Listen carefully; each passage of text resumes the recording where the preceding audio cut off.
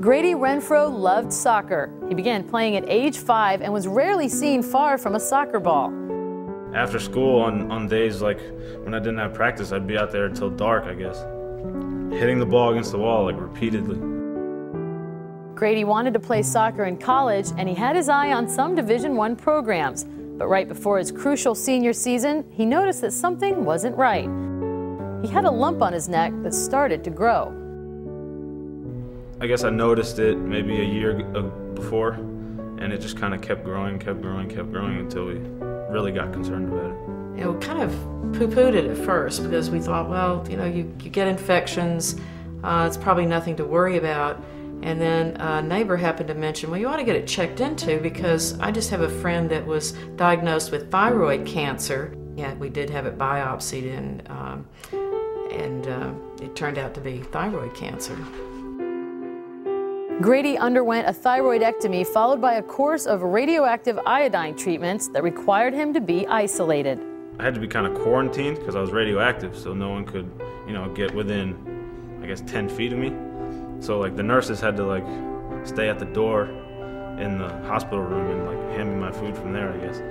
So I mean, that was kind of creepy. I was kind of isolated for about, I guess, a week. But now I got a little sticker that they put on my room that says caution, radioactive material, so I keep that one. Grady recovered quickly. He was playing soccer and attracting the attention of top college programs. His health didn't deter the interest of Penn State coach Barry Gorman. We knew right off the bat that we were getting an athlete who was focused. We were getting a student who wanted to do well. And we also knew that from a family point of view, it was very supportive and very much behind Grady's wishes. Grady arrived in State College, Pennsylvania the following fall and immediately saw playing time. Like, honestly, the scare with the thyroid, like I never, once that happened, I was like, oh, maybe my soccer career might be over. I don't know, like, so it was kind of like a relief. Like I got like, okay, yes, I got my chance. So it was awesome. Grady's first college season ended, off-season training began, and he noticed he was a little slow. We were doing some out-of-season conditioning, and he wasn't performing as well as we knew he could. I actually got a call from Coach Gorman, who had requested that I meet with Grady because Grady had not been feeling well.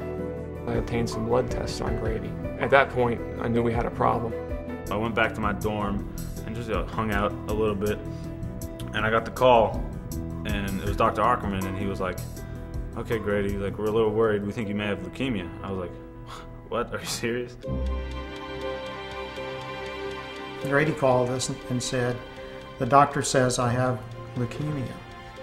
And I said, Grady, that can't be possible. That's not true. You need to call the doctor back and have him do another test. They must have gotten the samples mixed up.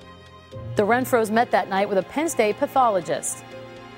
And then he started rattling off all the symptoms, like, do you have nosebleeds all the time? I was like, yeah. I get them like nonstop, and they won't stop. He's like, are your gums bleeding when you brush your teeth? I'm like, yeah, we're definitely doing that. He's like, do you have any bruising, like any significant bruising? I was like, no, I don't have any significant bruising. And I like scratched my arm. He's like, well, what about that one? And there was like a huge bruise, like all up and down this part of my arm. And the doctor, as we were walking out, said, don't let the looks of this child fool you. He's a really sick kid. The Renfrows immediately took Grady home to Washington, D.C. and checked him into Georgetown University Hospital. He remained there for the next 4 months. Grady underwent 3 courses of intense chemotherapy bombs. I couldn't even spell leukemia, much less knew anything about it. 30% chance is the going rate for this procedure. That hits home pretty hard. And that is when you have to just say, well, the statistics don't mean anything for us. We're just not going to worry about statistics. An old exercise bike was placed in Grady's room. It allowed him to look out at the Georgetown University practice fields, and it provided a unique motivation. I didn't have far to go in my room. I had like 5 feet to the bathroom and like 5 feet to the sink. So I didn't do a lot of movement. And that was really my only way of getting any type of frustration out, other than like throwing things against the wall, I guess. During the soccer team practice, I'd be on my bike, like watching them practice. Grady's prognosis was good. He was released from the hospital. He returned to Penn State that fall. His body was ravaged by the cancer, but his will was stronger than ever.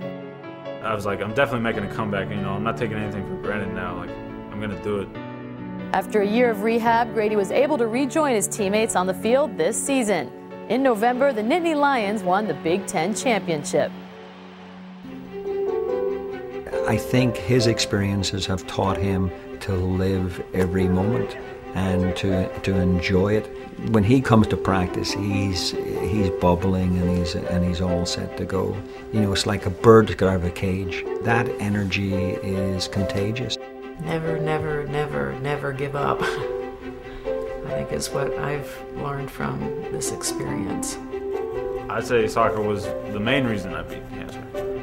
Having that motivation and that, like, I guess that goal to like come back to something, to anything, was really what it was.